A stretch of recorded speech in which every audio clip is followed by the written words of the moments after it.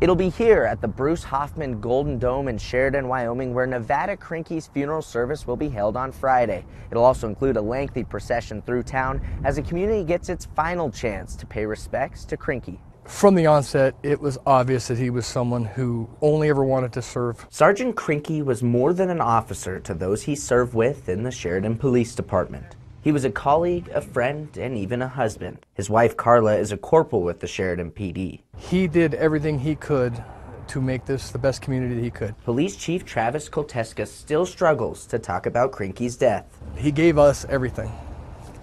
He gave the community, he gave his family, he gave this department everything, every day. And that love is also evident at this memorial on the department lawn, one that continues to grow by the day. How much do you think you guys will truly miss his presence here?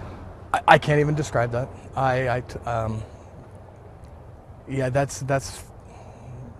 I don't think he'll ever be able to be replaced. Law enforcement officers from Wyoming, Montana, and beyond have already started to arrive for Friday's funeral, with more than 1,000 expected. It's important to show up for your brothers and sisters and just be here. Detective Eric Brown and his partner drove the 15 hours from Whatcom County, Washington. It's a tragedy and people are grieving, and I think humans just need other humans to show up and be there for them. Brown says the long drive would never deter him from supporting his law enforcement family, and that he's been inspired by how supportive the entire community of Sheridan is. It's incredible to see, and I've only been here a short few hours, but it seems like you have a great community here that supports law enforcement. And that's why Kolteska says the department will do their best to move on, keeping Krinkee in mind every step of the way. We're constantly looking for that person that fits the mold that Nevada created. And that's how I kind of look at it, is he created a mold, and we need to try to find out how to replicate that. In Sheridan, Charlie Kleps, MTN News.